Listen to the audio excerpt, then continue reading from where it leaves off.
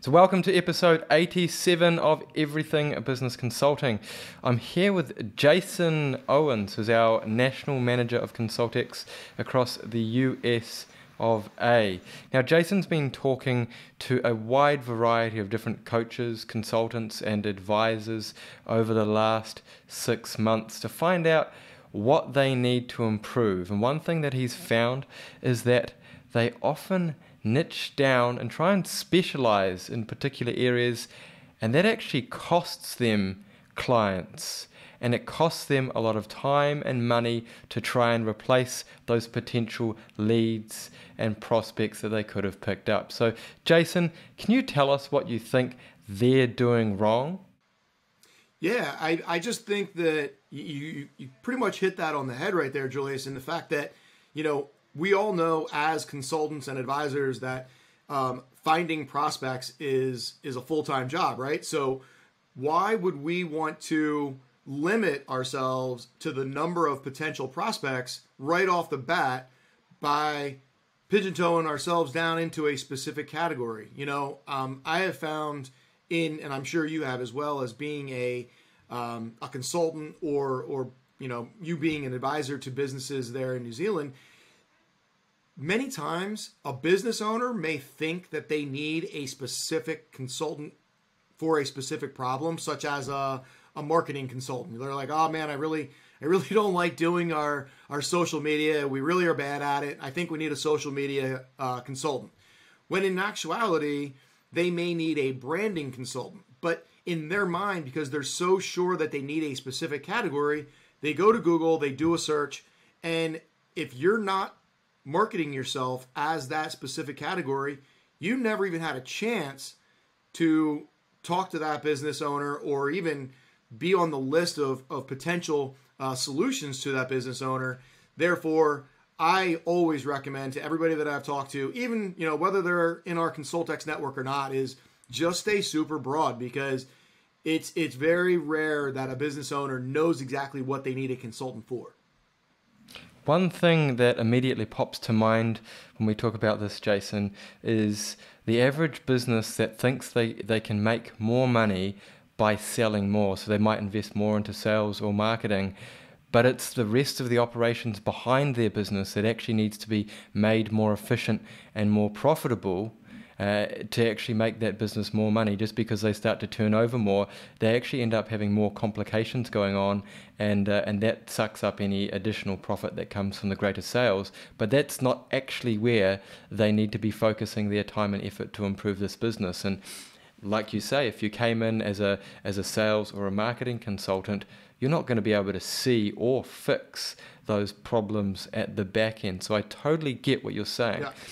I think we need to go in with a very open mind as a more generalist consultant and look at the entire process, the entire system of the business, and see where the bottlenecks are. I'm a very big fan of Eli Goldratt's book called The Goal, and that effectively turns your entire business into a production line from the moment that you get a lead in the front door through to selling that customer, then providing them a good or a service and the process around that, and then seeing them out the back door.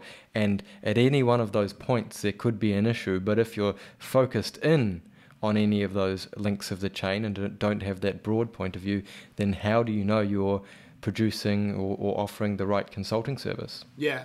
And I think that, I'm sure, in your years of consulting and as well as in my years of consulting, the amount of times that I went in there and the real root cause of their struggles and inefficiencies was typically never what the business owner thought they needed help with, right? Yep. So they always are like, oh man, we need more sales.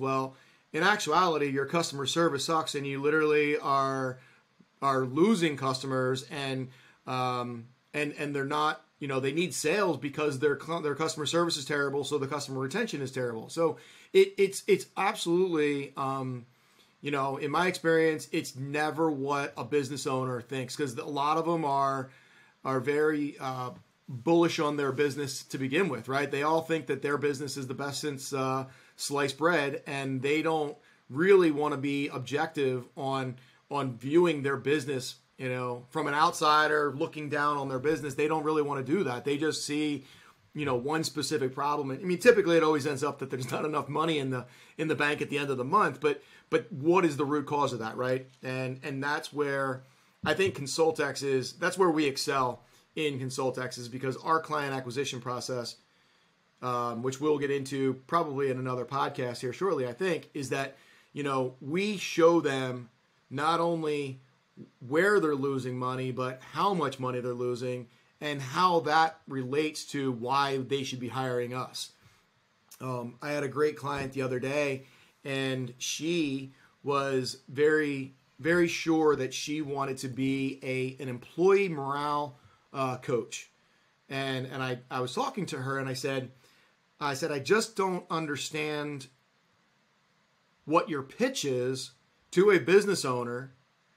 Because frankly, a lot of business owners that I know, if you tell them that their employees need morale boosting, the business owner will more than likely say, I'll give them a boost right in the butt out the door. Like, they're not going to be really looking to bring a consultant on to help, that morale thing.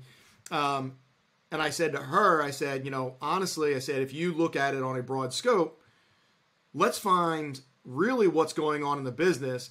And that employee morale coaching aspect is just an additional service down the road that once you're in there working on that business, that now becomes a very easy sell or an easy upsell for an additional service to that business owner. But I feel like that's a very, very difficult initial sell in how you're going to start your relationship with that business owner. So I think it's a two-way street. I really think that a lot of business owners are looking for the wrong type of consultant. But on the flip side of that, I think a lot of consultants and advisors are offering a very specific niche and limiting their possibilities of prospects and who they can even pitch and try to win as clients. Yeah, I agree, Jason. I think trying to marry up the two, a niche service that the business owner doesn't perceive that they need versus the service they perceive they need, getting them to marry up can be a very difficult task. Now, there's something else you said before as well that resonated with what I've seen out there, and that is that the business owners normally, they see these symptoms inside their business, and what you described was not having enough money in the bank account at the end of the month. Now, that's a symptom of something else or multiple other things within the business that are going wrong. And it could be that the symptom is not having enough money. It might be that the symptom is customers becoming very disgruntled and having apparently poor customer service.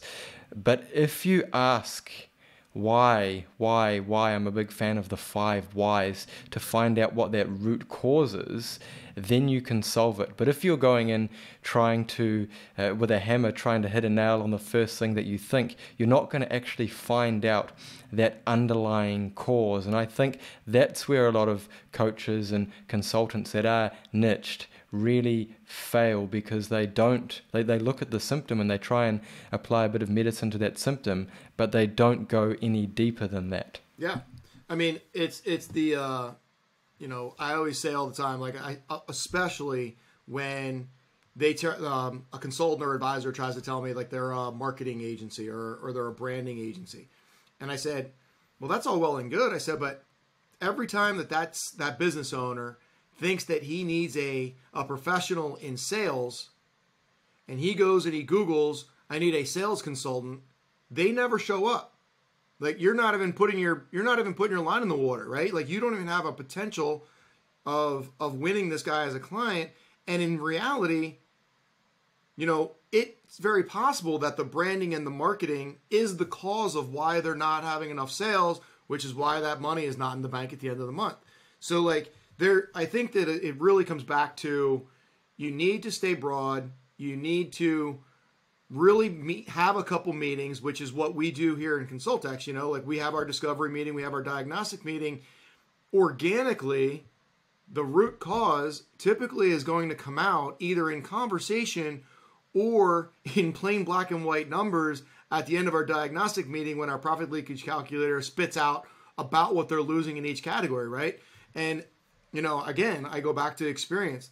I've seen business owners flabbergasted, and frankly, they didn't believe me when I would show them that profit leakage calculator that a specific category was the cause, or where they had the most inefficiencies, and probably was that bottleneck that we were talking about. They a lot of times they just don't believe it. They don't want to think that that's it, because it's more than likely it's probably in the one specific area of their business that they feel that they're doing the best, right? I think there's something very powerful, Jason, when the business owner actually starts to share those symptoms with you as a consultant, and you don't get them to share these broad challenges or these symptoms generally. If you're talking about a specific thing, if you're walking in there talking about marketing, they're probably not going to tell you that they're having cash flow issues or that they've got a customer service problem. You need to be more broad to find that out. So that's where I think our methodology, and there's some previous podcasts on this, I'll put it in the show notes, where if you walk in there and you're just asking them on a more general basis how their business is going, what challenges are they having, what do they think they're doing well, what's different, what's not going to plan, and I think something really important is what keeps them up at night, what are they thinking about. Then those symptoms start to appear.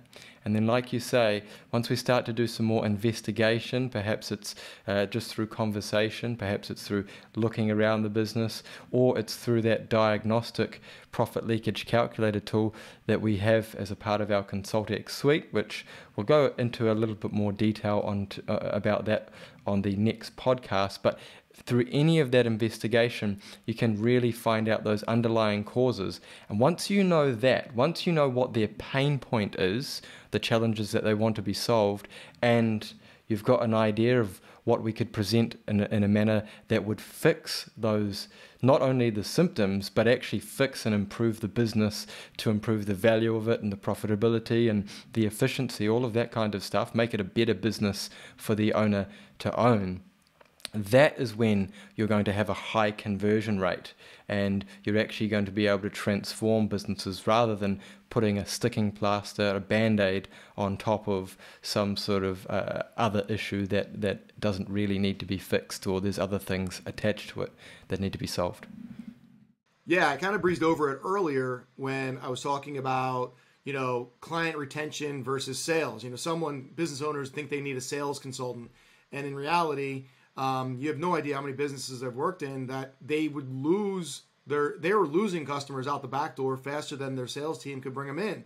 So they felt like their sales weren't there. But in reality, when I showed them that if they would keep 80% of the businesses and the customers that they got last month and add to what the salespeople were doing, it wasn't the salespeople problem, it was the customer service problem. And it was that customer service that was ticking off the customers, them leaving or not, continuing to use them as the service. So I think that, that's exactly the biggest problem with the consulting part of it is if you go after a specific, I'm only going to work on people's HR, like you said, then that's all they're trying to fix is the HR.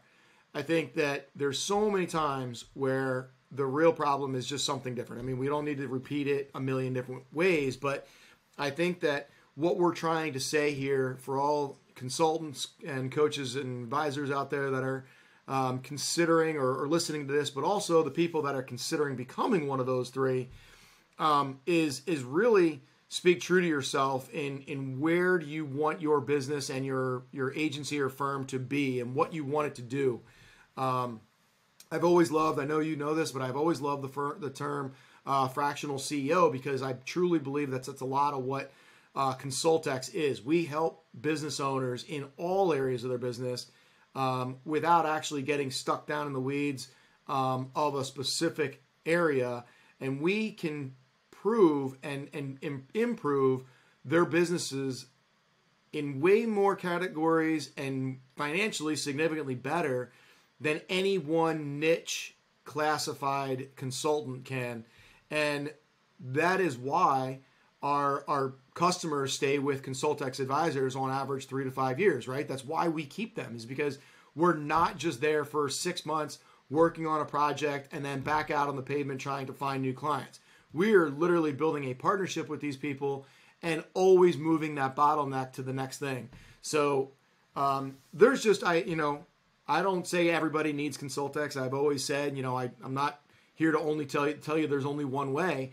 But in reality, the way that we do it, it just fits where you're opening the amount of fish in the sea to actually work with, 10 times versus if you're just going to go after them as a specific category of a consultant.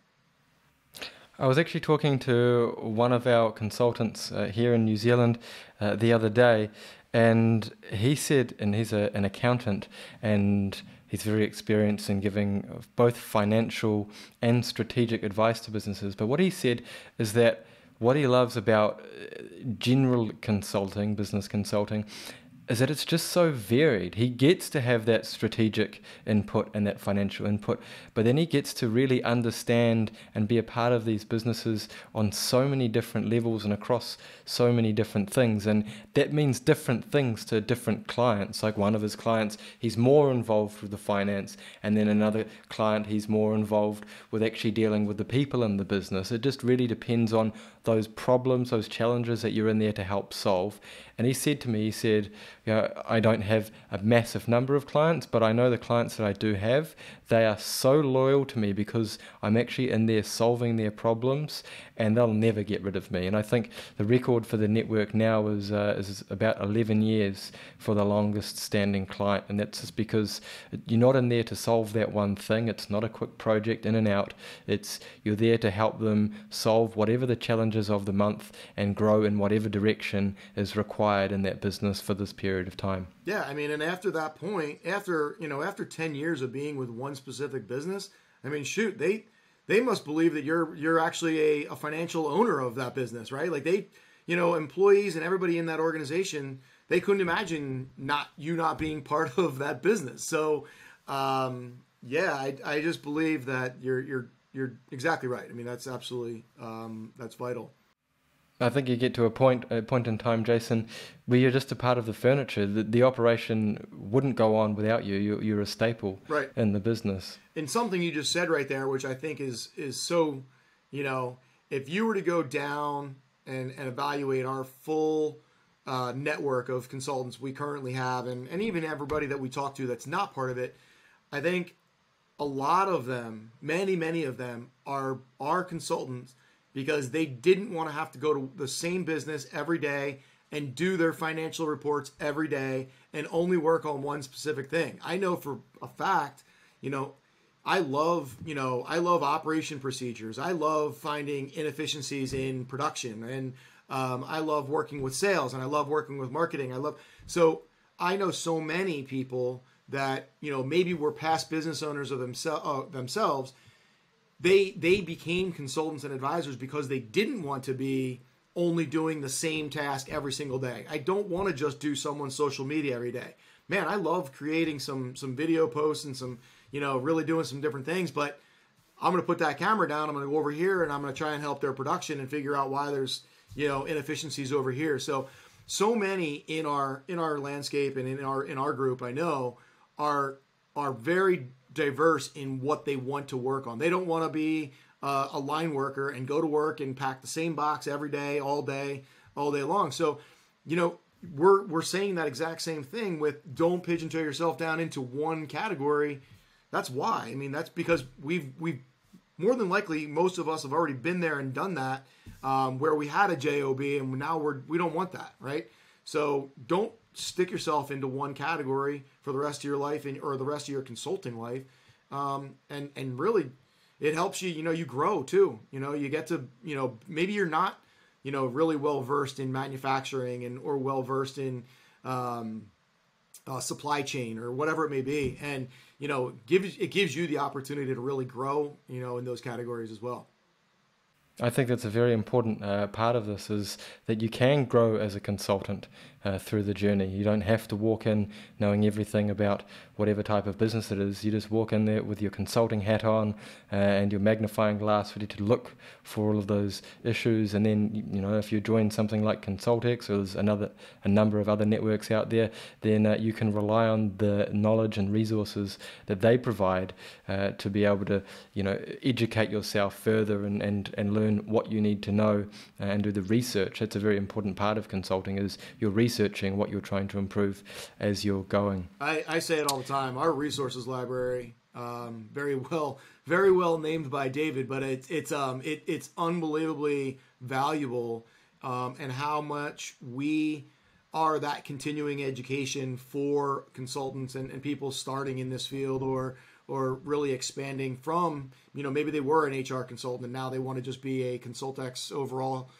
total business consultant. So our resources library does that better than, I think it doesn't get enough credit for what's in there. But we are truly an academy and always educating you guys to be better and well-versed in all the areas of business. Exactly, Jason. Now, before we wrap up, I just want to mention that it's really important not only to know the services that you can offer as a consultant, but also to be able to provide some indication of the return on investment that the business owner you're working with or the company are going to receive, because it's an incredibly crucial part of the sales process. It's very hard to sell an intangible thing like, I'm going to make your culture of your business better and everything's going to be smiles and waves. That's a very difficult thing for a business owner to invest money in. But if you can produce a report or come up with some figures around that becomes so much easier to sell. So our next podcast 88, which will be released in about a week's time, that is going to dive deeper into that conversation. Yeah, and on that line there, Julius, 80% of business consultants and advisors spend most of their time in business development and prospecting. And the biggest growth blocker that is, I always follow the consultant industry report by Predictive Index. They have repeatedly been told the biggest growth blocker for consultants is proving the ROI to clients. So I can't wait to dive into that with you. I think it's going to be, it's just the holy grail of how you build your agency, how you grow your client list, and how to work with those guys long term. Let's dive into that next time. But just to summarize and wrap up this discussion, Jason, our recommendations are that coaches and consultants and advisors stay broad and have that conversation where they're trying to actually find out what the challenges are going on in the business and the underlying issues that are indeed causing those challenges. Do you have any last words to add? No, I think we covered it. I think there's no reason to repeat what I feel like I've said 6 times on this, but stay broad, and then once you identify the problem, then that's the time to narrow down and really be specific and pinpoint on the specific tasks. Awesome. Thanks for your time, Jason. I'll see you on the next one. Yeah, man, for sure.